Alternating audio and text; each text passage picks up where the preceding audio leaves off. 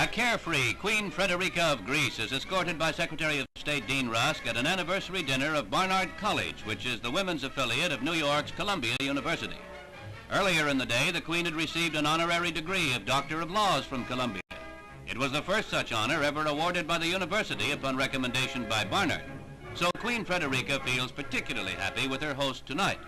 Standing with her is Barnard President Rosemary Park, Mr. and Mrs. Rusk, and the Queen's daughter, Princess Irene. It's the Queen's fourth visit here, but her first unofficial one.